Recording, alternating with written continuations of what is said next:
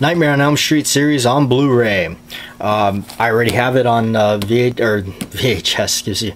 I remember it on VHS, but I bought it on DVD there. But I have the Blu-ray collection. Why did I buy this when I already have them on here? Well, obviously Blu-ray is a little bit better quality, but really for me it was a lot of this the special features that it has. This number 5 having Fear himself, the life and crimes of Freddy Krueger, which is pretty neat. Some different details and different interviews. Really, it's pretty amazing how, for the most part, some of this stuff did carry over from this disc. If you're familiar with that, some of that did carry over to this. But disc number 5 does have quite a few things that are different that you have not seen.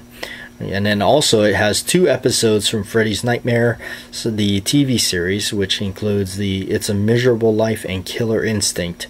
And so it does have some other cool little add-ons in there, and of course along with there's also tucked away in here, there's other cool little extra stuff that a lot of it is carryover from this. But yeah, all in all, that's why I bought it. Really, disc number 5 makes it kind of worth grabbing. I guess you'd have to be a real serious Fred head, which I am.